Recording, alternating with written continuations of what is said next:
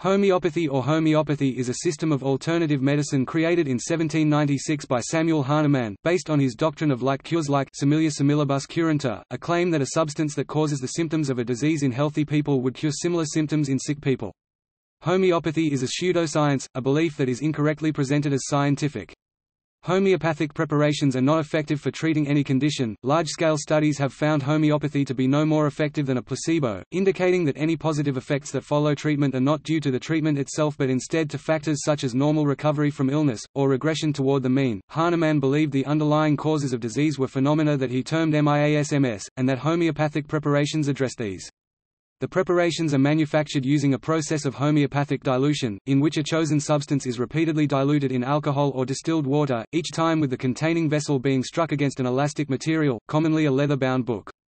Dilution typically continues well past the point where no molecules of the original substance remain. Homeopaths select homeopathics by consulting reference books known as repertories, and by considering the totality of the patient's symptoms, personal traits, physical and psychological state, and life history. Homeopathy is not a plausible system of treatment, as its dogmas about how drugs, illness, the human body, liquids and solutions operate are contradicted by a wide range of discoveries across biology, psychology, physics and chemistry made in the 2 centuries since its invention. Although some clinical trials produce positive results, multiple systematic reviews have shown that this is because of chance, flawed research methods, and reporting bias. Homeopathic practice has been criticized as unethical because it discourages the use of effective treatments, with the World Health Organization warning against using homeopathy to try to treat severe diseases such as HIV and malaria.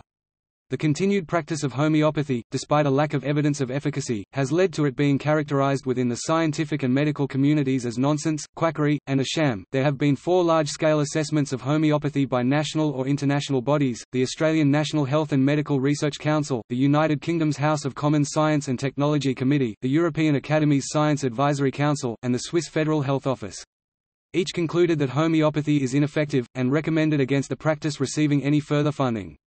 The National Health Service in England has announced a policy of not funding homeopathic medicine because it is a misuse of resources. They called on the UK Department of Health to add homeopathic remedies to the blacklist of forbidden prescription items, and the NHS ceased funding homeopathic remedies in November 2017.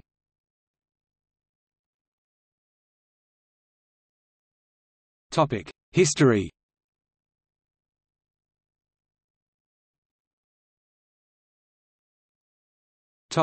Historical context. The concept of like cures like may have been suggested by Hippocrates around 400 BC, when he prescribed a small dose of mandrake root to treat mania, knowing it produces mania in much larger doses. Similarly, in the 16th century, Paracelsus wrote, "Similia similibus curantur," similar to the subjunctive form later used by Hahnemann, often translated as, "What makes a man ill also cures him." In the late 18th and 19th centuries, mainstream medicine used methods like bloodletting and purging, and administered complex mixtures, such as Venice treacle, which was made from 64 substances including opium, myrrh, and viper's flesh. These treatments often worsened symptoms and sometimes proved fatal. Hahnemann rejected these practices, which had been extolled for centuries, as irrational and inadvisable. Instead, he advocated the use of single drugs at lower doses and promoted an immaterial, vitalistic view of how living organisms function, believing that diseases have spiritual, as well as physical causes.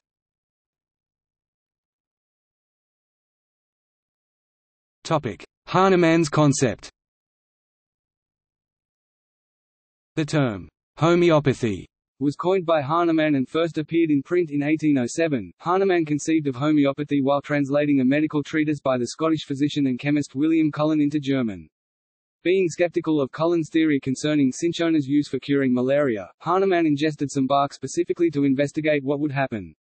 He experienced fever, shivering and joint pain, symptoms similar to those of malaria itself. From this, Hahnemann came to believe that all effective drugs produce symptoms in healthy individuals similar to those of the diseases that they treat, in accord with the law of similars that had been proposed by ancient physicians. An account of the effects of eating cinchona bark noted by Oliver Wendell Holmes, and published in 1861, failed to reproduce the symptoms Hahnemann reported. Hahnemann's law of similars is a postulate rather than a scientific law. This led to the name, homeopathy, which comes from the Greek, homoios, like, and pathos, suffering. Subsequent scientific work showed that cinchona cures malaria because it contains quinine, which kills the Plasmodium falciparum parasite that causes the disease. The mechanism of action is unrelated to Hahnemann's ideas. Topic: Provings. Hahnemann began to test what effects substances produced in humans, a procedure that would later become known as homeopathic proving. These tests required subjects to test the effects of ingesting substances by clearly recording all of their symptoms as well as the ancillary conditions under which they appeared.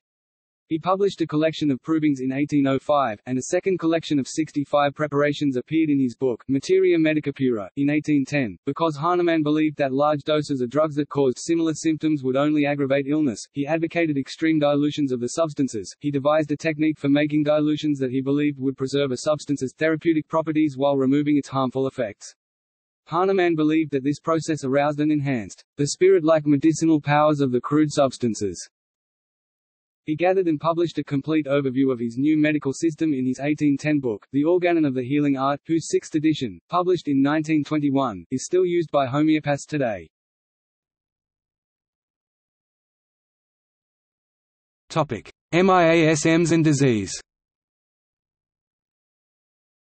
In The Organon, Hahnemann introduced the concept of miasms as infectious principles underlying chronic disease. Hahnemann associated each miasm with specific diseases, and thought that initial exposure to miasms causes local symptoms, such as skin or venereal diseases. If, however, these symptoms were suppressed by medication, the cause went deeper and began to manifest itself as diseases of the internal organs. Homeopathy maintains that treating diseases by directly alleviating their symptoms, as is sometimes done in conventional medicine, is ineffective because all disease can generally be traced to some latent, deep-seated, underlying chronic, or inherited tendency. The underlying imputed miasm still remains, and deep-seated ailments can be corrected only by removing the deeper disturbance of the vital force. Hahnemann's hypotheses for the direct or remote cause of all chronic diseases (miasms) originally presented only three: psora, the itch; syphilis, venereal disease; or psychosis, figwort disease. Of these three, the most important was psora, Greek for itch, described as being related to any itching diseases of the skin, supposed to be derived from suppressed scabies, and claimed to be the foundation of many further disease conditions. Hahnemann believed psora to be the cause of such diseases as epilepsy, cancer, jaundice, deafness, and cataracts. Since Hahnemann's time, other miasms have been proposed, some replacing one or more of Sora's proposed functions, including tuberculosis and cancer miasms. The law of susceptibility implies that a negative state of mind can attract hypothetical disease entities called miasms to invade the body and produce symptoms of diseases. Hahnemann rejected the notion of a disease as a separate thing or invading entity, and insisted it was always part of the living whole. Hahnemann coined the expression, allopathic medicine, which was used to pejoratively refer to traditional Western medicine. Hahnemann's miasm theory remains disputed and controversial within homeopathy even in modern times. The theory of miasms has been criticized as an explanation developed by Hahnemann to preserve the system of homeopathy in the face of treatment failures, and for being inadequate to cover the many hundreds of sorts of diseases, as well as for failing to explain disease predispositions, as well as genetics, environmental factors, and the unique disease history of each patient.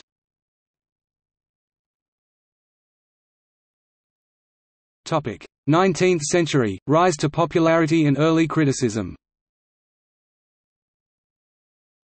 Homeopathy achieved its greatest popularity in the 19th century. It was introduced to the United States in 1825 by Hans Birch Graham, a student of Hahnemann. The first homeopathic school in the U.S. opened in 1835, and in 1844, the first U.S. National Medical Association, the American Institute of Homeopathy, was established. Throughout the 19th century, dozens of homeopathic institutions appeared in Europe and the United States, and by 1900, there were 22 homeopathic colleges and 15,000 practitioners in the United States. Because medical practice of the time relied on ineffective and often dangerous treatments, patients of homeopaths often had better outcomes than those of the doctors of the time. Homeopathic preparations, even if ineffective, would almost surely cause no harm, making the users of homeopathic preparations less likely to be killed by the treatment that was supposed to be helping them. The relative success of homeopathy in the 19th century may have led to the abandonment of the ineffective and harmful treatments of bloodletting and purging and to have begun the move towards more effective, science-based medicine. One reason for the growing popularity of homeopathy was its apparent success in treating people suffering from infectious disease epidemics. During 19th-century epidemics of diseases such as cholera, death rates in homeopathic hospitals were often lower than in conventional hospitals, where the treatments used at the time were often harmful and did little or nothing to combat the diseases. From its inception, however, homeopathy was criticized by mainstream science. Sir John Forbes, physician to Queen Victoria, said in 1843 that the extremely small doses of homeopathy were regularly derided as useless, "an outrage to human reason."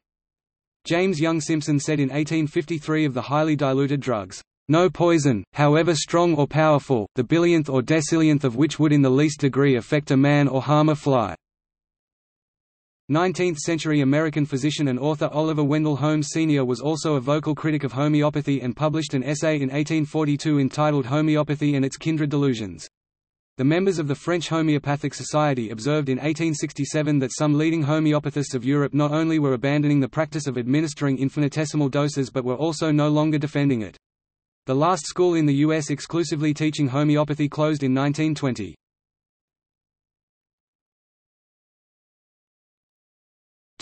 Revival in the 20th century. According to Paul Ulrich Unschuld, the Nazi regime in Germany was fascinated by homeopathy, and spent large sums of money on researching its mechanisms, but without gaining a positive result. Unschuld further argues that homeopathy never subsequently took root in the United States, but remained more deeply established in European thinking. In the United States, the Food, Drug, and Cosmetic Act of 1938, sponsored by Royal Copeland, a senator from New York and homeopathic physician, recognized homeopathic preparations as drugs.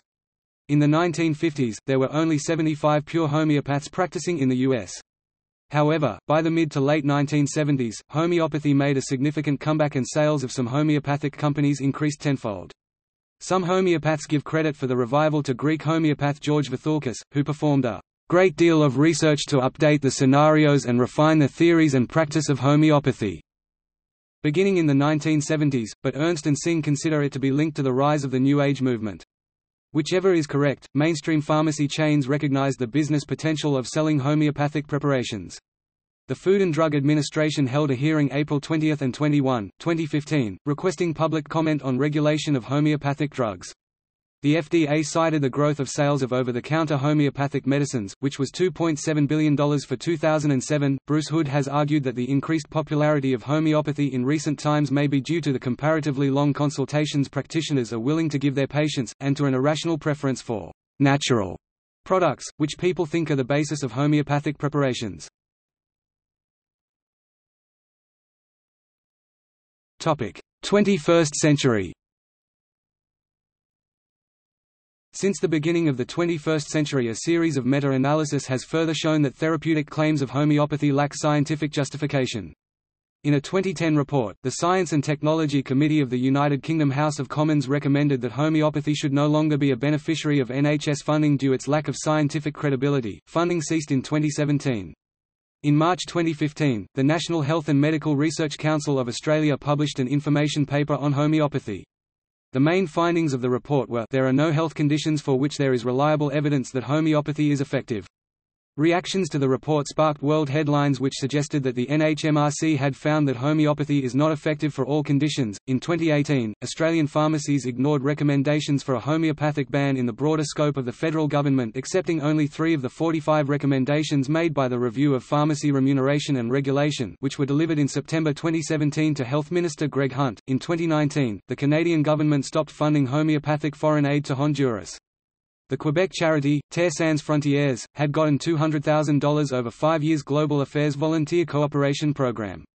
TSF supports homeopathic cures for Chagas disease.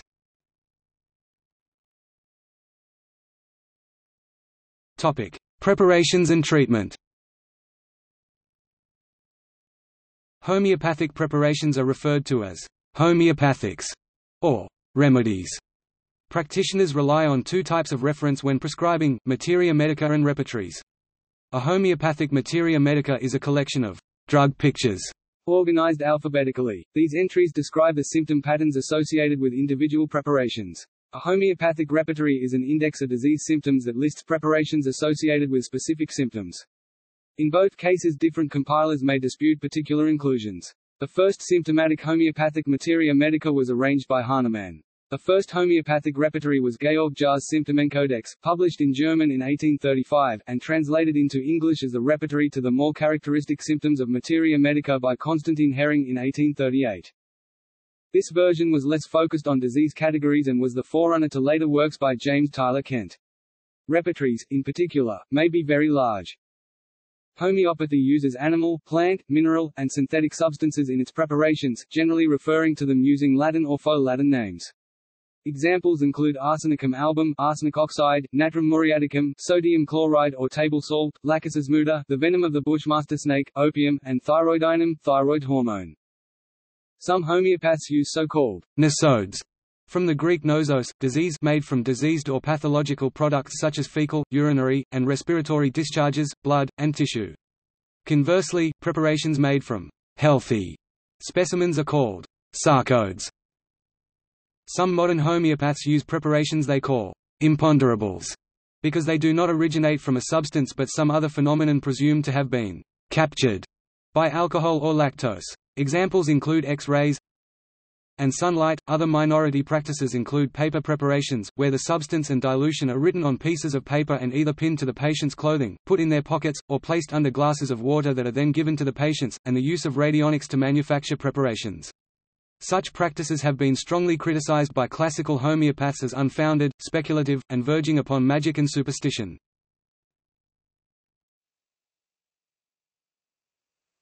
Topic: Preparation.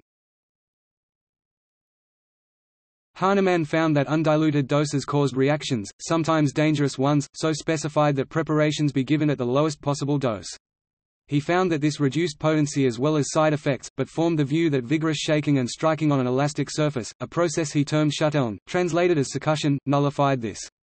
A common explanation for his settling on this process is said to be that he found preparations subjected to agitation in transit, such as in saddle bags or in a carriage, were more potent. Hahnemann had a saddle maker construct a special wooden striking board covered in leather on one side and stuffed with horsehair. Insoluble solids, such as granite, diamond, and platinum, are diluted by grinding them with lactose trituration. The process of dilution and succussion is termed dynamization or potentization by homeopaths. In industrial manufacture this may be done by machine. Serial dilution is achieved by taking an amount of the mixture and adding solvent, but the Korsakovian method may also be used, whereby the vessel in which the preparations are manufactured is emptied, refilled with solvent, and the volume of fluid adhering to the walls of the vessel is deemed sufficient for the new batch. The Korsakovian method is sometimes referred to as K on the label of a homeopathic preparation, e.g. 200CK is a 200C preparation made using the Korsakovian method. Fluxion and radionics methods of preparation do not require succussion. There are differences of opinion on the number and force of strikes, and some practitioners dispute the need for succussion at all while others reject the Korsakovian and other non-classical preparations. There are no laboratory assays and the importance and techniques for succussion cannot be determined with any certainty from the literature.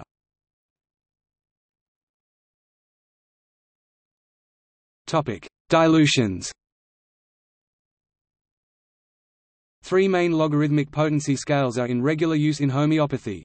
Hahnemann created the centesimal, or C scale, diluting a substance by a factor of 100 at each stage. The centesimal scale was favored by Hahnemann for most of his life. A 2C dilution requires a substance to be diluted to 1 part in 100, and then some of that diluted solution diluted by a further factor of 100.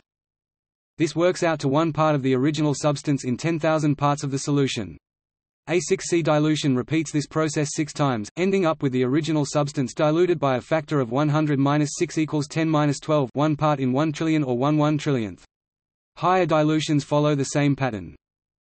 In homeopathy, a solution that is more dilute is described as having a higher potency, and more dilute substances are considered by homeopaths to be stronger and deeper acting. The end product is often so diluted as to be indistinguishable from the diluent, pure water, sugar or alcohol. There is also a decimal potency scale notated as X or D, in which the preparation is diluted by a factor of 10 at each stage. Hahnemann advocated 30C dilutions for most purposes, that is, dilution by a factor of 1060. Hahnemann regularly used potencies up to 300C but opined that, "There must be a limit to the matter, it cannot go on indefinitely." In Hahnemann's time, it was reasonable to assume the preparations could be diluted indefinitely, as the concept of the atom or molecule as the smallest possible unit of a chemical substance was just beginning to be recognized. The greatest dilution reasonably likely to contain even one molecule of the original substance is 12C. Critics and advocates of homeopathy alike commonly attempt to illustrate the dilutions involved in homeopathy with analogies. Hahnemann is reported to have joked that a suitable procedure to deal with an epidemic would be to empty a bottle of poison into Lake Geneva, if it could be succussed 60 times. Another example given by a critic of homeopathy states that a 12C solution is equivalent to a pinch of salt in both the North and South Atlantic Oceans, which is approximately correct. 1/3 of a drop of some original substance diluted into all the water on Earth would produce a preparation with a concentration of about 13C. A popular homeopathic treatment for the flu is a 200C dilution of duck liver, marketed under the name Silicoccinum. As there are only about 1080 atoms in the entire observable universe, a dilution of one molecule in the observable universe would be about 40C. Silicoccinum would thus require 10,320 more universes to simply have one molecule in the final substance. The high dilutions characteristically used are often considered to be the most controversial and implausible aspect of homeopathy. Not all homeopaths advocate high dilutions. Preparations at concentrations below 4x are considered an important part of homeopathic heritage. Many of the early homeopaths were originally doctors and generally used lower dilutions such as 3x or 6x, rarely going beyond 12x. The split between lower and higher dilutions followed ideological lines. Those favoring low dilutions stressed pathology and a stronger link to conventional medicine, while those favoring high dilutions emphasized vital force, miasms and a spiritual interpretation of disease. Some products with such relatively lower dilutions continue to be sold, but like their counterparts, they have not been conclusively demonstrated to have any effect beyond that of a placebo.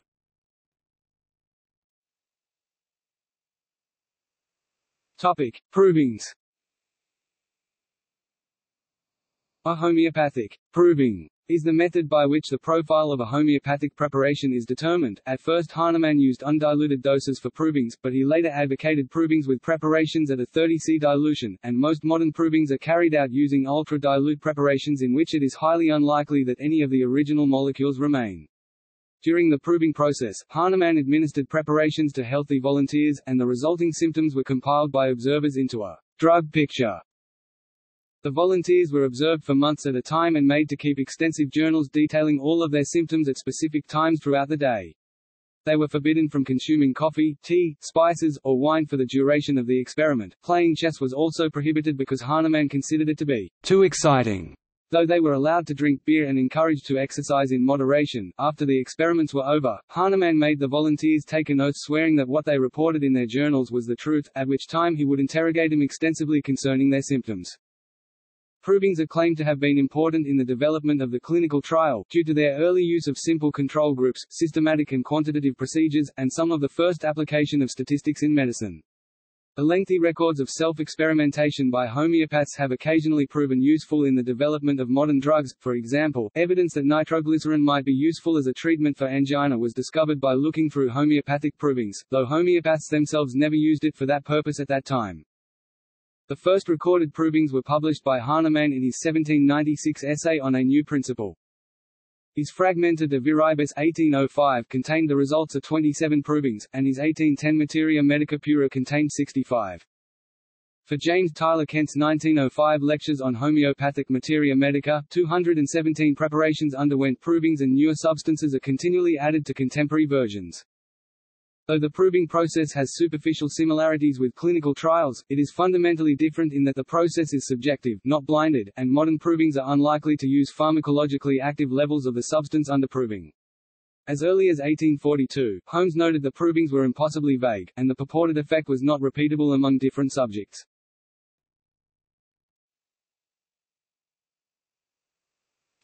Consultation.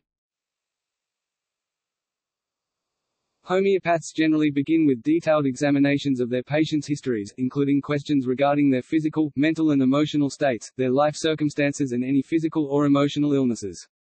The homeopath then attempts to translate this information into a complex formula of mental and physical symptoms, including likes, dislikes, innate predispositions and even body type. From these symptoms, the homeopath chooses how to treat the patient using materia medica and repertories.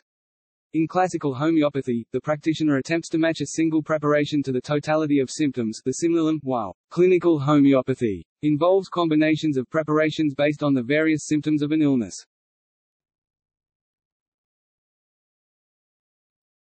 Topic: Pills and active ingredients. Homeopathic pills are made from an inert substance, often sugars, typically lactose, upon which a drop of liquid homeopathic preparation is placed and allowed to evaporate. The process of homeopathic dilution results in no objectively detectable active ingredient in most cases, but some preparations, e.g. calendula and arnica creams, do contain pharmacologically active doses. One product, Zicam Cold Remedy, which was marketed as an unapproved homeopathic product, contains two ingredients that are only slightly diluted: zinc acetate 2x. Topic: 1/100th dilution and zinc gluconate 1x. 1/10th dilution, which means both are present in a biologically active concentration strong enough to have caused some people to lose their sense of smell, a condition termed anosmia. Zicam also listed several normal homeopathic potencies as inactive ingredients, including Galphimia glauca, histamine dihydrochloride, homeopathic name, Histaminum hydrochloricum, Luffa operculata, and sulfur.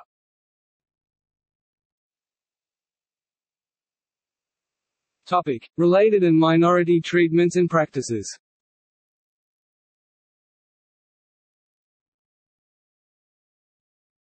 Topic: Isopathy. Isopathy is a therapy derived from homeopathy, invented by Johann Joseph Wilhelm Lux in the 1830s.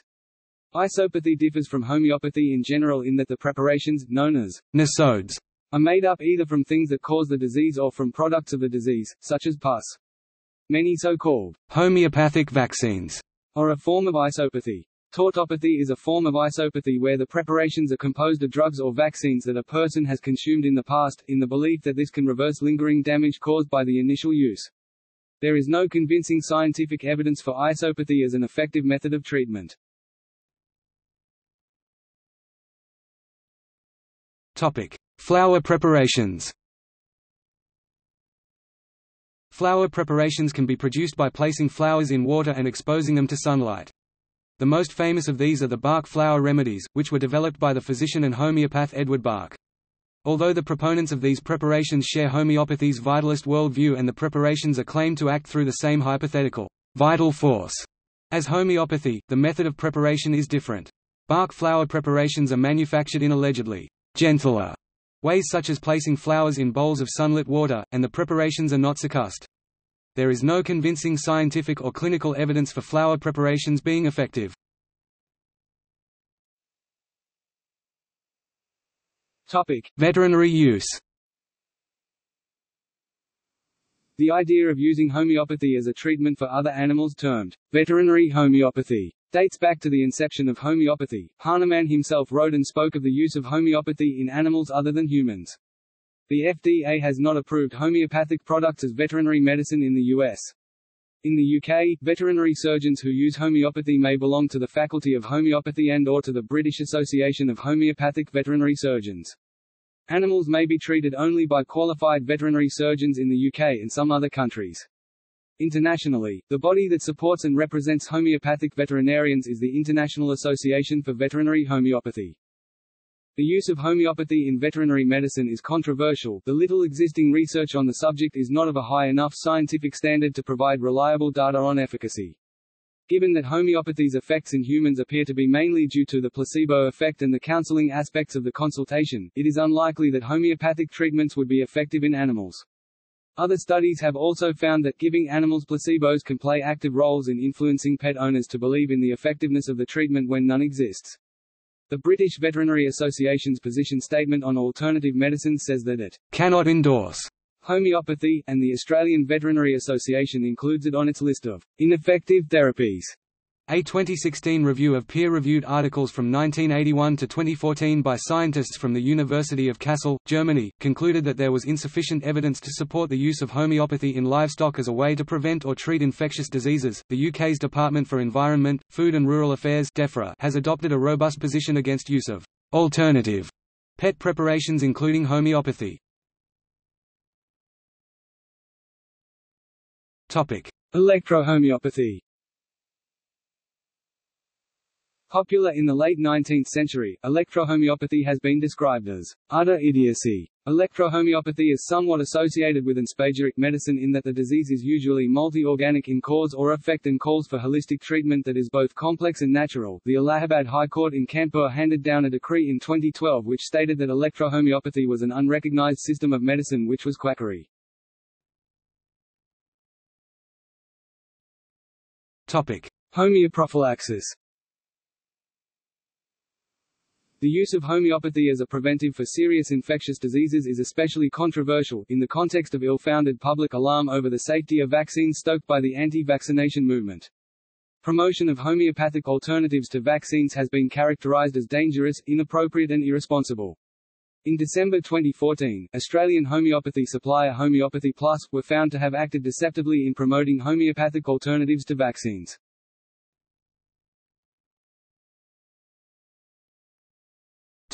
Evidence and efficacy.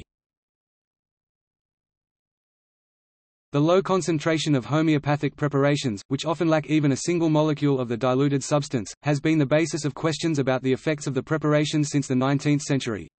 Modern advocates of homeopathy have proposed a concept of water memory, according to which water remembers the substances mixed in it, and transmits the effect of those substances when consumed. This concept is inconsistent with the current understanding of matter, and water memory has never been demonstrated to have any detectable effect, biological or otherwise. Pharmacological research has found instead that stronger effects of an active ingredient come from higher, not lower doses. James Randi and the 1023 campaign groups have highlighted the lack of active ingredients in most homeopathic products by taking large overdoses. None of the hundreds of demonstrators in the UK, Australia, New Zealand, Canada and the US were injured and no one was cured of anything, either.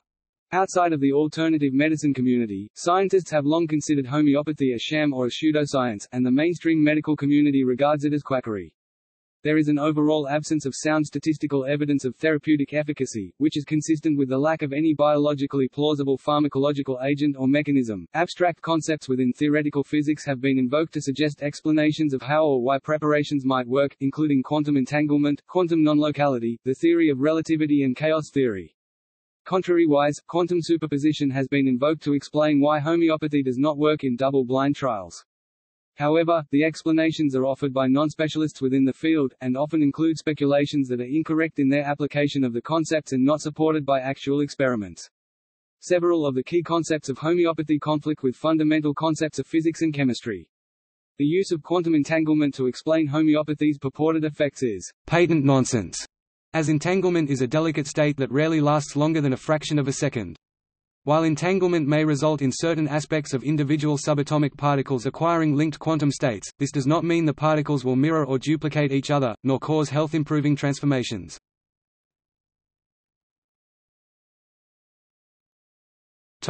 Plausibility. The proposed mechanisms for homeopathy are precluded from having any effect by the laws of physics and physical chemistry. The extreme dilutions used in homeopathic preparations usually leave not one molecule of the original substance in the final product. A number of speculative mechanisms have been advanced to counter this, the most widely discussed being water memory, though this is now considered erroneous since short-range order in water only persists for about 1 picosecond.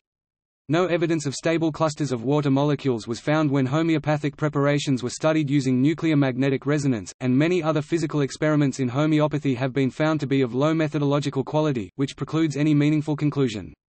Existence of a pharmacological effect in the absence of any true active ingredient is inconsistent with the law of mass action and the observed dose-response relationships characteristic of therapeutic drugs, whereas placebo effects are non-specific and unrelated to pharmacological activity.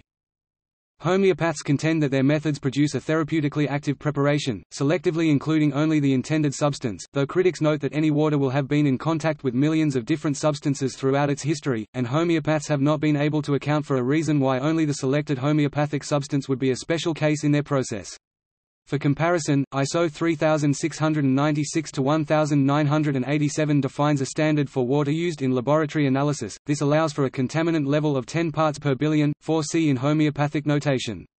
This water may not be kept in glass as contaminants will leach out into the water. Practitioners of homeopathy hold that higher dilutions described as being of higher potency produce stronger medicinal effects. This idea is also inconsistent with observed dose-response relationships, where effects are dependent on the concentration of the active ingredient in the body. This dose-response relationship has been confirmed in myriad experiments on organisms as diverse as nematodes, rats, and humans. Some homeopaths contend that the phenomenon of hormesis may support the idea of dilution increasing potency, but the dose-response relationship outside the zone of hormesis declines with dilution as normal, and nonlinear pharmacological effects do not provide any credible support for homeopathy. Physicist Robert L. Park, former executive director of the American Physical Society, is quoted as saying, "Since the least amount of a substance in a solution is 1 molecule, a 30C solution would have to have at least 1 molecule of the original substance dissolved in a minimum of 1 novemdecillion or 1060 molecules of water. This would require a container more than 30 billion times the size of the Earth." Park is also quoted as saying that, "To expect to get even 1 molecule of the medicinal substance allegedly present in 30x pills, it would be necessary to take some 2 billion of them, which would total about 1,000 tons of lactose plus whatever impurities the lactose contained." The laws of chemistry state that there is a limit to the dilution that can be made without losing the original substance altogether.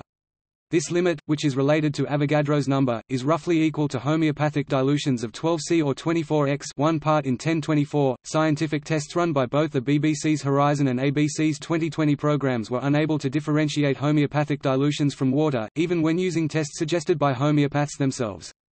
In May 2018, the German skeptical organization GWUP issued an invitation to individuals and groups to respond to its challenge, to identify homeopathic preparations in high potency and to give a detailed description on how this can be achieved reproducibly. The first participant to correctly identify selected homeopathic preparations under an agreed-upon protocol will receive €50,000.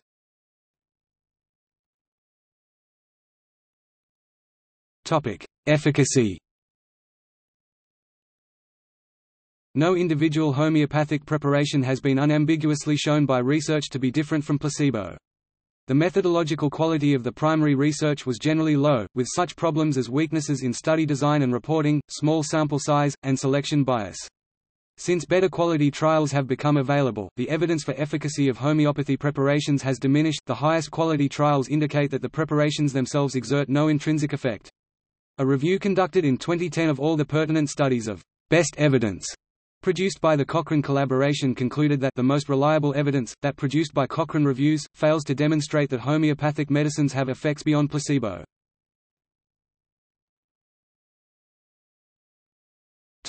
Government-level reviews.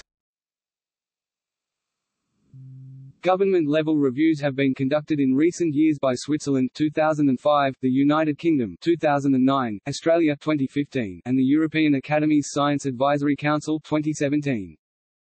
The Swiss Program for the Evaluation of Complementary Medicine (PEC) resulted in the peer-reviewed Sheng publication, See Systematic Reviews and Meta-analyses of Efficacy, and a controversial competing analysis by homeopaths and advocates led by Gudrun Bornhoft and Peter Matthiessen, which has misleadingly been presented as a Swiss government report by homeopathy proponents, a claim that has been repudiated by the Swiss Federal Office of Public Health.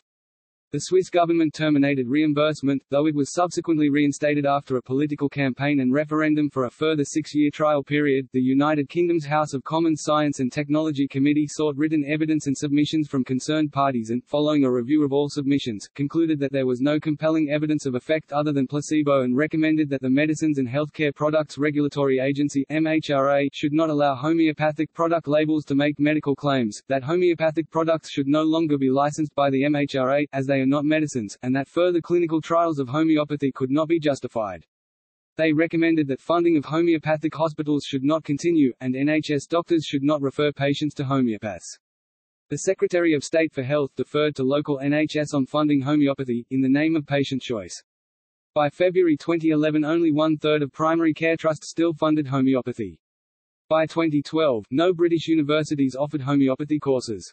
In July 2017, as part of a plan to save £200 million a year by preventing the misuse of scarce funding, the NHS announced that it would no longer provide homeopathic medicines.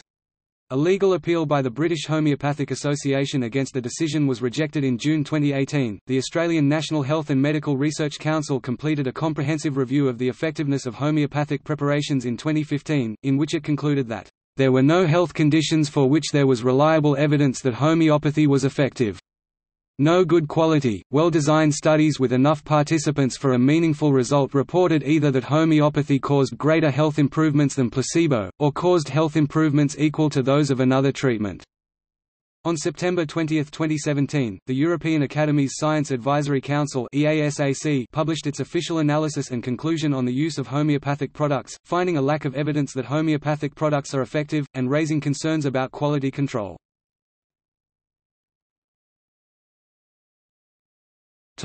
Publication bias and other methodological problems. The fact that individual randomized controlled trials have given positive results is not in contradiction with an overall lack of statistical evidence of efficacy. A small proportion of randomized controlled trials inevitably provide false positive outcomes due to the play of chance. A statistically significant positive outcome is commonly adjudicated when the probability of it being due to chance rather than a real effect is no more than 5%, a level at which about 1 in 20 tests can be expected to show a positive result in the absence of any therapeutic effect. Furthermore, trials of low methodological quality, i.e. ones that have been inappropriately designed, conducted or reported, are prone to give misleading results. In a systematic review of the methodological quality of randomized trials in 3 branches of alternative medicine, Lind et al. Highlighted major weaknesses in the homeopathy sector, including poor randomization. A separate 2001 systematic review that assessed the quality of clinical trials of homeopathy found that such trials were generally of lower quality than trials of conventional medicine. A related issue is publication bias. Researchers are more likely to submit trials that report a positive finding for publication, and journals prefer to publish positive results. Publication bias has been particularly marked in alternative medicine journals, where few of the published articles, just 5% during the year 2000, tend to report null results.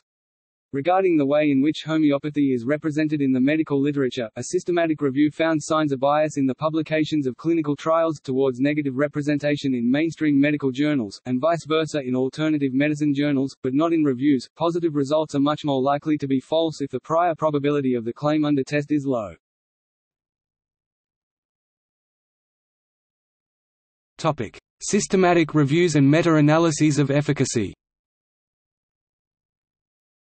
Both meta-analyses, which statistically combine the results of several randomized controlled trials, and other systematic reviews of the literature are essential tools to summarize evidence of therapeutic efficacy. Early systematic reviews and meta-analyses of trials evaluating the efficacy of homeopathic preparations in comparison with placebo more often tended to generate positive results, but appeared unconvincing overall. In particular, reports of 3 large meta-analyses warned readers that firm conclusions could not be reached, largely due to methodological flaws in the primary studies and the difficulty in controlling for publication bias. The positive finding of one of the most prominent of the early meta-analyses, published in The Lancet in 1997 by Lind et al., was later reframed by the same research team, who wrote, "The evidence of bias in the primary studies weakens the findings of our original meta-analysis. Since we completed our literature search in 1995, a considerable number of new homeopathy trials have been published. The fact that a number of the new high-quality trials have negative results, and a recent update of our review for the most original subtype of homeopathy, classical or individualized homeopathy, seem to confirm the finding that more rigorous trials have less promising results. It seems, therefore, likely that our meta-analysis at least overestimated the effects of homeopathic treatments." Subsequent work by John Ioannidis and others has shown that for treatments with no prior plausibility, the chances of a positive result being a false positive are much higher, and that any result not consistent with the null hypothesis should be assumed to be a false positive. A systematic review of the available systematic reviews confirmed in 2002 that higher quality trials tended to have less positive results, and found no convincing evidence that any homeopathic preparation exerts clinical effects different from placebo. In 2005, The Lancet Medical Journal published a meta-analysis of 110 placebo-controlled homeopathy trials and 110 matched medical trials based upon the Swiss government's Programme for Evaluating Complementary Medicine, or PEC. The study concluded that its findings were compatible with the notion that the clinical effects of homeopathy are placebo effects. This was accompanied by an editorial pronouncing, "The end of homeopathy," which was denounced by the homeopath Peter Fisher. Other meta-analyses include homeopathic treatments to reduce cancer therapy side effects following radiotherapy and chemotherapy, allergic rhinitis, attention deficit hyperactivity disorder and childhood diarrhea, adenoid vegetation, asthma, upper respiratory tract infection in children, insomnia, fibromyalgia, psychiatric conditions, and Cochrane Library systematic reviews of homeopathic treatments for asthma, dementia, attention deficit hyperactivity disorder, induction of labor, upper respiratory tract infections in children, and irritable bowel syndrome. Other reviews covered osteoarthritis, migraines, postoperative ecchymosis and edema, delayed onset muscle soreness, preventing postpartum hemorrhage, or eczema and other dermatological conditions. A 2017 systematic review and meta-analysis found that the most reliable evidence did not support the effectiveness of non-individualized homeopathy. The authors noted that, "the quality of the body of evidence is low." The results of these reviews are generally negative or only weakly positive, and reviewers consistently report the poor quality of trials. The finding of Lindet, al. that more rigorous studies produce less positive results is supported in several and contradicted by none. Some clinical trials have tested individualized homeopathy, and there have been reviews of this, specifically. A 1998 review found 32 trials that met their inclusion criteria, 19 of which were placebo-controlled and provided enough data for meta-analysis. These 19 studies showed a pooled odds ratio of 1.17 to 2.23 in favor of individualized homeopathy over the placebo, but no difference was seen when the analysis was restricted to the methodologically best trials. The authors concluded that, "the results of the available randomized trials suggest that individualized homeopathy has an effect over placebo. The evidence, however, is not convincing because of methodological shortcomings and inconsistencies." J. Shelton, author of a book on homeopathy, has stated that the claim assumes without evidence that classical, individualized homeopathy works better than non-classical variations. A 2014 systematic review and meta-analysis found that individualized homeopathic remedies may be slightly more effective than placebos, though the authors noted that their findings were based on low or unclear quality evidence. The same research team later reported that taking into account model validity did not significantly affect this conclusion. A 2017 review found that homeopathic medicines did not prevent or treat acute respiratory tract infections in children. Topic: Statements by major medical organizations. Health organisations such as the UK's National Health Service, the American Medical Association, the FASEB, and the National Health and Medical Research Council of Australia, have issued statements of their conclusion that there is no good quality evidence that homeopathy is effective as a treatment for any health condition. In 2009, World Health Organization official Mario Raviglione criticized the use of homeopathy to treat tuberculosis. Similarly, another WHO spokesperson argued there was no evidence homeopathy would be an effective treatment for diarrhea. The American College of Medical Toxicology and the American Academy of Clinical Toxicology recommend that no one use homeopathic treatment for disease or as a preventive health measure. These organizations report that no evidence exists that homeopathic treatment is effective, but that there is evidence that using these treatments produces harm and can bring indirect health risks by delaying conventional treatment.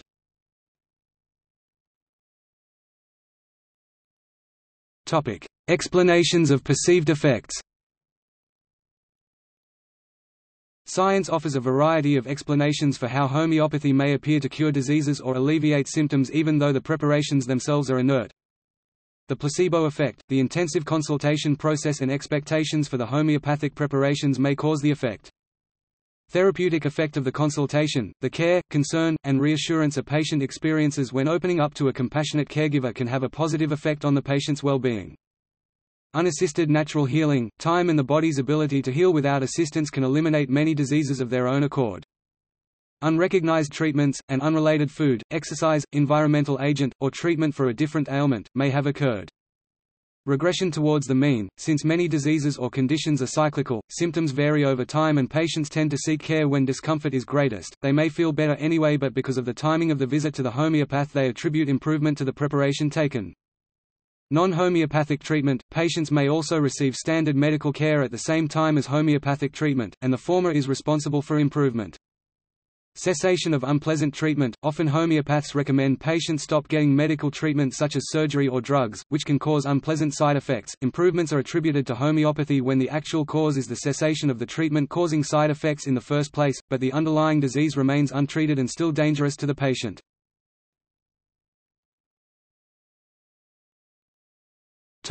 Purported effects in other biological systems.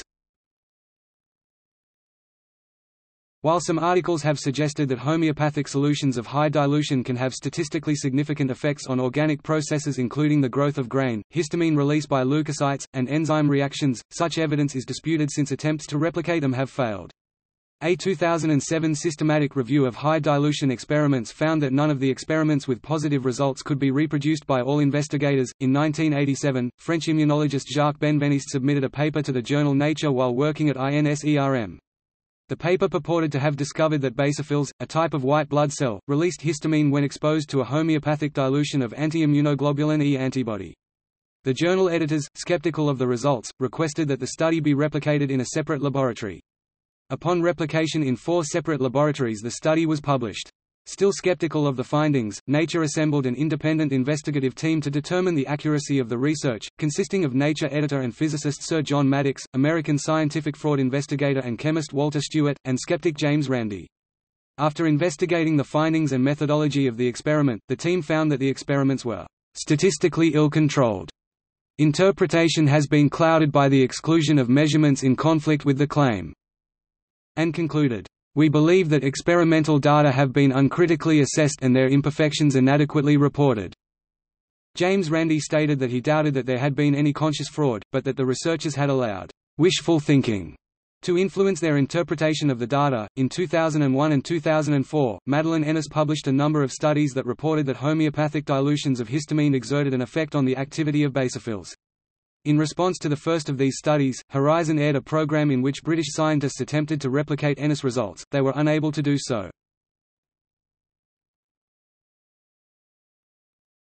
Topic: Ethics and safety. The provision of homeopathic preparations has been described as unethical. Michael Baum, Professor Emeritus of Surgery and Visiting Professor of Medical Humanities at University College London (UCL), has described homeopathy as a cruel deception.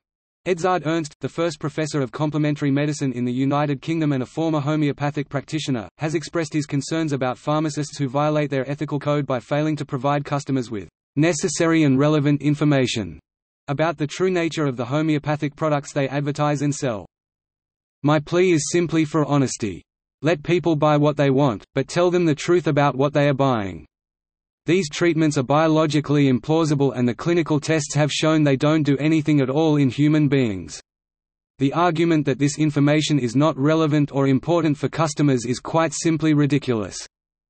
Patients who choose to use homeopathy rather than evidence-based medicine risk missing timely diagnosis and effective treatment of serious conditions such as cancer. In 2013, the UK Advertising Standards Authority concluded that the Society of Homeopaths were targeting vulnerable ill people and discouraging the use of essential medical treatment while making misleading claims of efficacy for homeopathic products. In 2015, the Federal Court of Australia imposed penalties on a homeopathic company, Homeopathy Plus Pty Limited and its director, for making false or misleading statements about the efficacy of the whooping cough vaccine and homeopathic remedies as an alternative to the whooping cough vaccine, in breach of the Australian consumer law.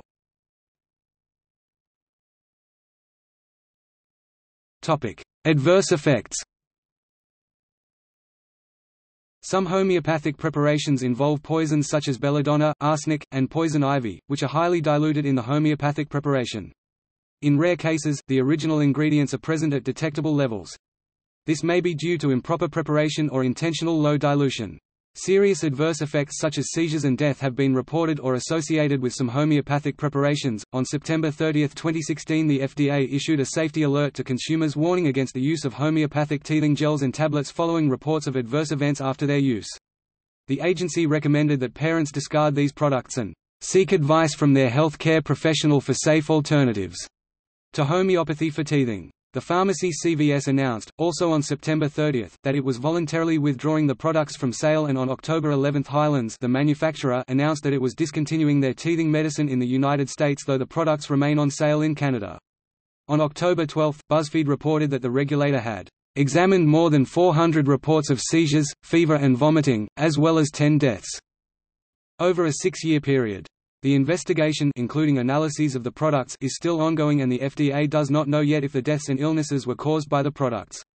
However, a previous FDA investigation in 2010, following adverse effects reported then, found that these same products were improperly diluted and contained unsafe levels of belladonna, also known as deadly nightshade, and that the reports of serious adverse events in children using this product were consistent with belladonna toxicity. Instances of arsenic poisoning have occurred after use of arsenic-containing homeopathic preparations. Zicam cold remedy nasal gel, which contains 2x 1:100 zinc gluconate, reportedly caused a small percentage of users to lose their sense of smell. 340 cases were settled out of court in 2006 for $12 million. In 2009, the FDA advised consumers to stop using 3 discontinued cold remedy Zicam products because it could cause permanent damage to users' sense of smell. Zicam was launched without a new drug application (NDA) under a provision in the FDA's compliance policy guide called Conditions under which homeopathic drugs may be marketed, CPG 7132.15, but the FDA warned Matrix Initiatives, its manufacturer, via a warning letter that this policy does not apply when there is a health risk to consumers. A 2000 review by homeopaths reported that homeopathic preparations are unlikely to provoke severe adverse reactions. In 2012, a systematic review evaluating evidence of homeopathy's possible adverse effects concluded that homeopathy has the potential to harm patients and consumers in both direct and indirect ways.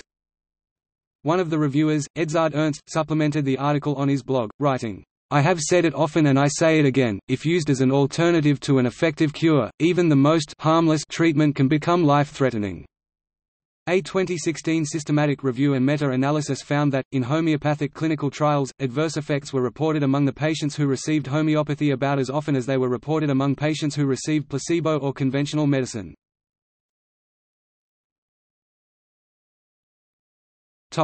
Lack of efficacy. The lack of convincing scientific evidence supporting its efficacy and its use of preparations without active ingredients have led to characterizations as pseudoscience and quackery, or, in the words of a 1998 medical review, placebo therapy at best and quackery at worst. The Russian Academy of Sciences considers homeopathy a dangerous pseudoscience that does not work, and urges people to treat homeopathy on a par with magic. The Chief Medical Officer for England, Dame Sally Davies, has stated that homeopathic preparations are rubbish and do not serve as anything more than placebos. Jack Killen, Acting Deputy Director of the National Centre for Complementary and Alternative Medicine, says homeopathy goes beyond current understanding of chemistry and physics. He adds, "There is, to my knowledge, no condition for which homeopathy has been proven to be an effective treatment." Ben Goldacre says that homeopaths who misrepresent scientific evidence to a scientifically illiterate public, have walled themselves off from academic medicine, and critique has been all too often met with avoidance rather than argument.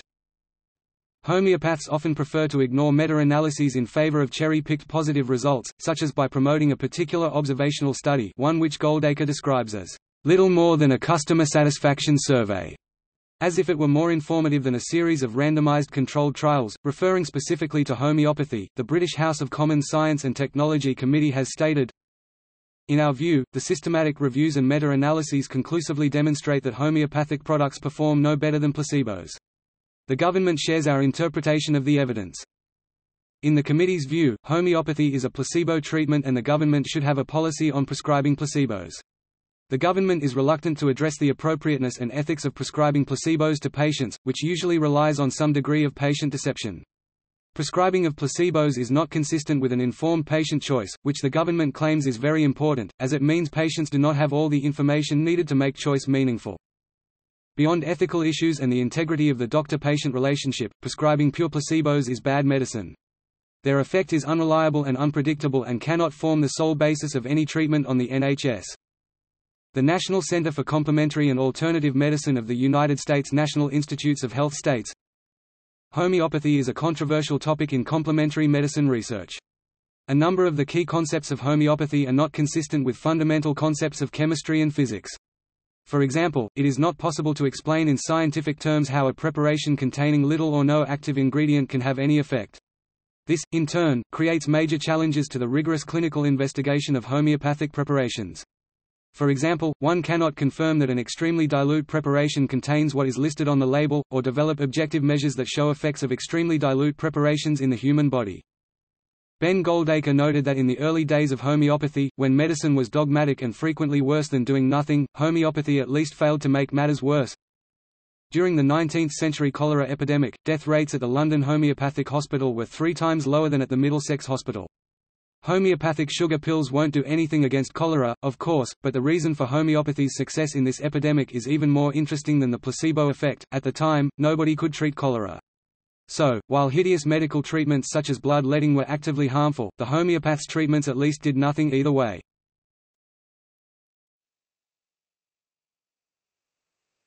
In lieu of standard medical treatment. On clinical grounds, patients who choose to use homeopathy in preference to normal medicine risk missing timely diagnosis and effective treatment, thereby worsening the outcomes of serious conditions. Critics of homeopathy have cited individual cases of patients of homeopathy failing to receive proper treatment for diseases that could have been easily diagnosed and managed with conventional medicine and who have died as a result, and the marketing practice of criticizing and downplaying the effectiveness of mainstream medicine. Homeopaths claim that use of conventional medicines will push the disease deeper and cause more serious conditions, a process referred to as suppression. Some homeopaths, particularly those who are non-physicians, advise their patients against immunization. Some homeopaths suggest that vaccines be replaced with homeopathic nosodes, created from biological materials such as pus, diseased tissue, bacilli from sputum or, in the case of bowel nosodes, feces. While Hahnemann was opposed to such preparations, modern homeopaths often use them, although there is no evidence to indicate they have any beneficial effects. Cases of homeopaths advising against the use of anti-malarial drugs have been identified. This puts visitors to the tropics who take this advice in severe danger, since homeopathic preparations are completely ineffective against the malaria parasite.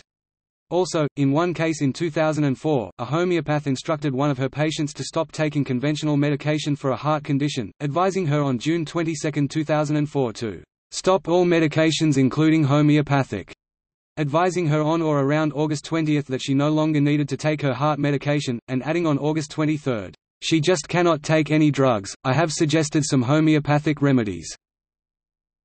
I feel confident that if she follows the advice she will regain her health." The patient was admitted to hospital the next day, and died 8 days later, the final diagnosis being acute heart failure due to treatment discontinuation. In 1978, Anthony Campbell, then a consultant physician at the Royal London Homeopathic Hospital, criticised statements by George Vathulkas claiming that syphilis, when treated with antibiotics, would develop into secondary and tertiary syphilis with involvement of the central nervous system, saying that, "The unfortunate layman might well be misled by Vathulkas' rhetoric into refusing orthodox treatment." Vathulkas' claims echo the idea that treating a disease with external medication used to treat the symptoms would only drive it deeper into the body and conflict with scientific studies, which indicate that penicillin treatment produces a complete cure of syphilis in more than 90% of cases. A 2006 review by W. Stephen Prey of the College of Pharmacy at Southwestern Oklahoma State University recommends that pharmacy colleges include a required course in unproven medications and therapies, that ethical dilemmas inherent in recommending products lacking proven safety and efficacy data be discussed, and that students should be taught where unproven systems such as homeopathy depart from evidence-based medicine. In an article entitled, "Should We Maintain an Open Mind About Homeopathy?" published in the American Journal of Medicine, Michael Baum and Edzard Ernst, writing to other physicians, wrote that, "Homeopathy is among the worst examples of faith-based medicine.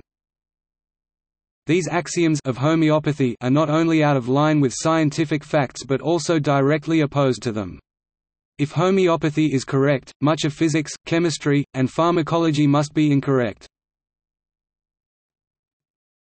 In 2013, Mark Walport, the UK government chief scientific advisor and head of the Government Office for Science, had this to say, "My view scientifically is absolutely clear, homeopathy is nonsense, it is non-science.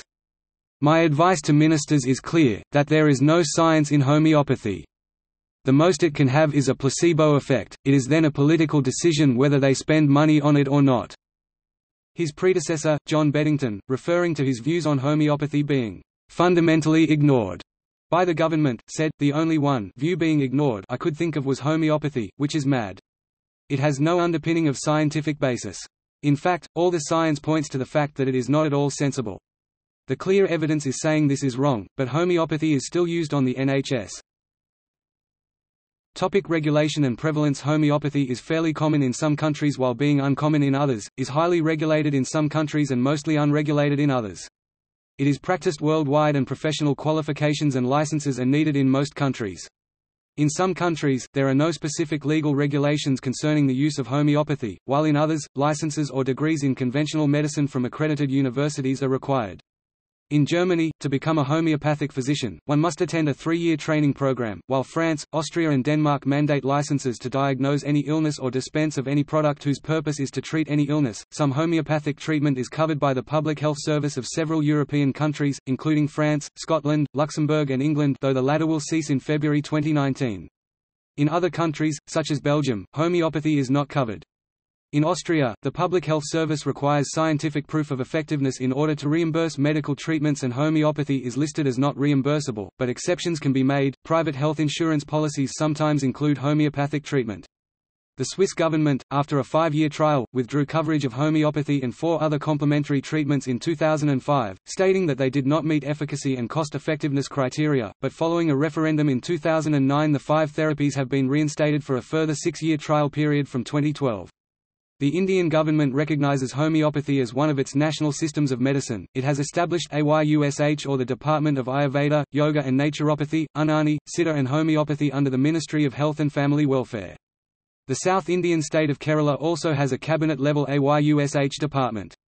The Central Council of Homeopathy was established in 1973 to monitor higher education in homeopathy, and National Institute of Homeopathy in 1975.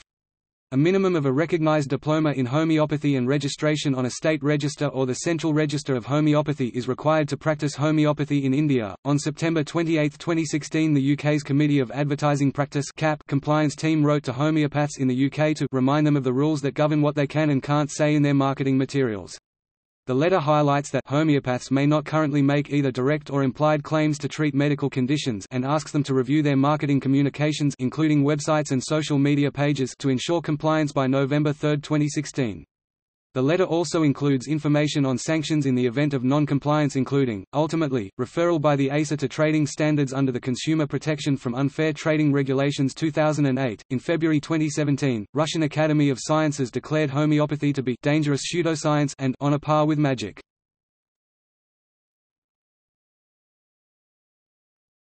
Topic: Public opposition. In the April 1997 edition of FDA Consumer, William T. Jarvis, the president of the National Council Against Health Fraud, said, "Homeopathy is a fraud perpetrated on the public with the government's blessing, thanks to the abuse of political power of Senator Royal S. Copeland, chief sponsor of the 1938 Food, Drug, and Cosmetic Act. Mock overdosing on homeopathic preparations by individuals or groups in mass suicides have become more popular since James Randi began taking entire bottles of homeopathic sleeping pills before giving lectures. In 2010, the Merseyside Skeptics Society from the United Kingdom launched the 1023 campaign, encouraging groups to publicly overdose as groups. In 2011, the 1023 campaign expanded and saw 69 groups participate, 54 submitted videos. In April 2012, at the Berkeley Skeptical Conference, over 100 people participated in a mass overdose, taking coffea cruda, which is supposed to treat sleeplessness. In 2011, the non-profit, Educational Organizations Center for Inquiry (CFI) and the Associated Committee for Skeptical Inquiry (CSI) have petitioned the U.S. Food and Drug Administration (FDA) to initiate rulemaking that would require all over-the-counter homeopathic drugs to meet the same standards of effectiveness as non-homeopathic drugs, and to place warning labels on homeopathic drugs until such time as they are shown to be effective. In a separate petition, CFI and CSI request FDA to issue warning letters to Boiron, maker of Oscillococcinum, regarding their marketing tactic and criticize Boiron for misleading labeling and advertising of Oscillococcinum. In 2015, CFI filed comments urging the Federal Trade Commission to end the false advertising practice of homeopathy. On November 15, 2016, FTC declared that homeopathic products cannot include claims of effectiveness without competent and reliable scientific evidence. If no such evidence exists, they must state this fact clearly on their labeling, and state that the product's claims are based only on 18th-century theories that have been discarded by modern science. Failure to do so will be considered a violation of the FTC Act. CFI in Canada is calling for persons that feel they were harmed by homeopathic products to contact them. In July 2018, the Centre for Inquiry filed a lawsuit against CVS for consumer fraud over its sale of homeopathic medicines. According to Nicholas Little, CFI's vice president and general counsel, homeopathy is a total sham, and CVS knows it. Yet the company persists in deceiving its customers about the effectiveness of homeopathic products. Homeopathics are shelved right alongside scientifically proven medicines, under the same signs for cold and flu, pain relief, sleep aids, and so on. If you search for flu treatment on their website, it even suggests homeopathics to you. CVS is making no distinction between those products that have been vetted and tested by science, and those that are nothing but snake oil. The filing in part contends that apart from being a waste of money, choosing homeopathic treatments to the exclusion of evidence-based medicines can result in worsened or prolonged symptoms, and in some cases, even death. It also claimed that CVS was selling homeopathic products on an easier-to-obtain basis than standard medication. For example, on the CVS website oscillococcinum could be purchased as a flu remedy, whereas the Tylenol brand could only be purchased by visiting a physical pharmacy. In August 2011, a class action lawsuit was filed against Boiron on behalf of all California residents who purchased Oscillo at any time within the past 4 years. The lawsuit charged that it is nothing more than a sugar pill, despite falsely advertising that it contains an active ingredient known to treat flu symptoms. In March 2012, Boiron agreed to spend up to $12 million to settle the claims of falsely advertising the benefits of its homeopathic preparations. In July 2012, CBC News reporter Erica Johnson for Marketplace conducted an investigation on the homeopathy industry in Canada. Her findings were that it is based on flawed science and some loopy thinking. Centre for Inquiry (CFI) Vancouver skeptics participated in a mass overdose outside an emergency room in Vancouver, BC, taking entire bottles of medications that should have made them sleepy, nauseous or dead. After 45 minutes of observation, no ill effects were felt. Johnson asked homeopaths and company representatives about cures for cancer and vaccine claims. All reported positive results, but none could offer any science backing up their statements, only that it works. Johnson was unable to find any evidence that homeopathic preparations contain any active ingredient.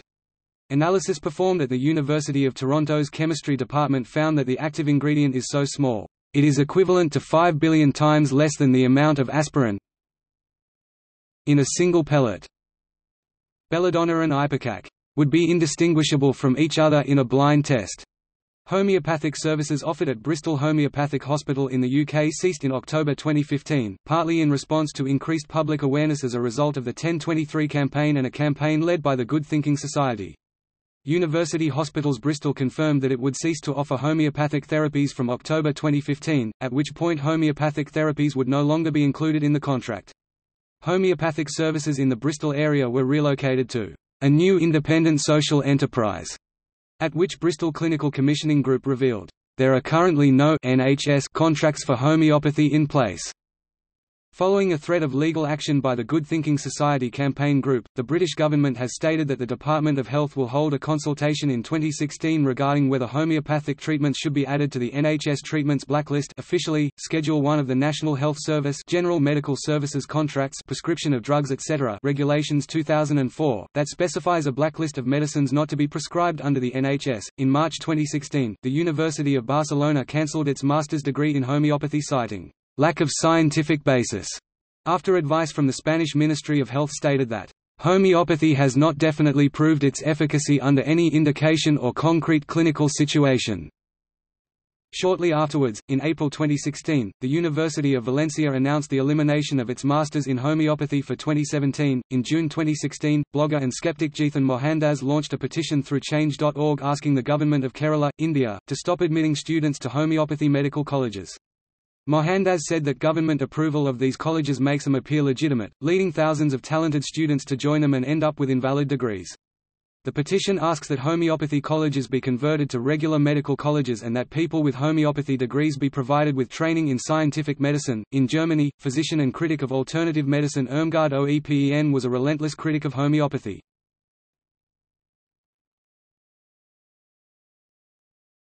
Topic: United States Food and Drug Administration (FDA) 2015 hearing. On April 20–21, 2015, the FDA held a hearing on homeopathic product regulation. Invitees representing the scientific and medical community, and various pro-homeopathy stakeholders, gave testimonials on homeopathic products and the regulatory role played by the FDA.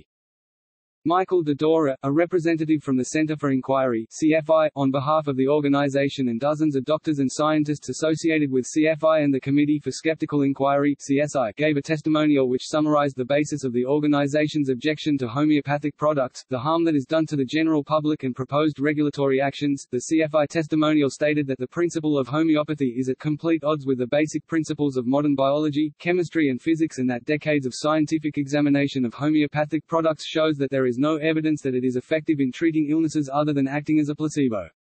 Further, it noted a 2012 report by the American Association of Poison Control Centers which listed 10,311 reported cases of poison exposure related to homeopathic agents, among which 8,788 cases were attributed to young children 5 years of age or younger, as well as examples of harm, including deaths, caused to patients who relied on homeopathics instead of proven medical treatment. The CFI urged the FDA to announce and implement strict guidelines that require all homeopathic products meet the same standards as non-homeopathic drugs, arguing that the consumers can only have true freedom of choice, an often used argument from the homeopathy proponents, if they are fully informed of the choices. CFI proposed that the FDA take these 3 steps. Testing for homeopathic products. The FDA will mandate that all homeopathic products on the market to perform and pass safety and efficacy tests equivalent to those required of non-homeopathic drugs. Labeling for homeopathic products. To avert misleading label that the product is regulated by the FDA, all homeopathic products will be required to have prominent labels stating, 1, the product's claimed active ingredients in plain English, and 2, that the product has not been evaluated by the FDA for either safety or effectiveness. Regular consumer warnings. Encouraged by the FDA's recent warning of the ineffectiveness of homeopathic products, CFI urged the FDA to issue regular warning to the consumers in addition to warning during public health crises and outbreaks. In December 2017, the FDA announced it would strengthen regulation of homeopathic products, focusing on situations where homeopathic treatments are being marketed for serious diseases or conditions but have not been shown to offer clinical benefits, and where products labeled as homeopathic contain potentially harmful ingredients or do not meet current good manufacturing practices. Official conclusions and recommendations. In March 2015, the National Health and Medical Research Council of Australia issued the following conclusions and recommendations. There is no reliable evidence that homeopathy is effective for treating health conditions. Homeopathy should not be used to treat health conditions that are chronic, serious, or could become serious. People who choose homeopathy may put their health at risk if they reject or delay treatments for which there is good evidence for safety and effectiveness. People who are considering whether to use homeopathy should first get advice from a registered health practitioner. Those who use homeopathy should tell their health practitioner and should keep taking any prescribed treatments. In November 2016, the United States FTC issued an enforcement policy statement regarding marketing claims for over-the-counter homeopathic drugs, which specified that the FTC will hold efficacy and safety claims for OTC homeopathic drugs to the same standard as other products making similar claims. A November 15, 2016, FTC press release summarized the policy as follows. The policy statement explains that the FTC will hold efficacy and safety claims for OTC homeopathic drugs to the same standard as other products making similar claims. That is, companies must have competent and reliable scientific evidence for health-related claims, including claims that a product can treat specific conditions. The statement describes the type of scientific evidence that the Commission requires of companies making such claims for their products. For the vast majority of OTC homeopathic drugs, the policy statement notes, the case for efficacy is based solely on traditional homeopathic theories and there are no valid studies using current scientific methods showing the product's efficacy. As such, the marketing claims for these products are likely misleading, in violation of the FTC Act. In conjunction with the 2016 FTC Enforcement Policy Statement, the FTC also released its Homeopathic Medicine and Advertising Workshop Report, which summarizes the panel presentations and related public comments in addition to describing consumer research commissioned by the FTC. The report concluded, efficacy claims for traditional OTC homeopathic products are only supported by homeopathic theories and homeopathic provings, which are not accepted by most modern medical experts and do not constitute competent and reliable scientific evidence that these products have the claimed treatment effects.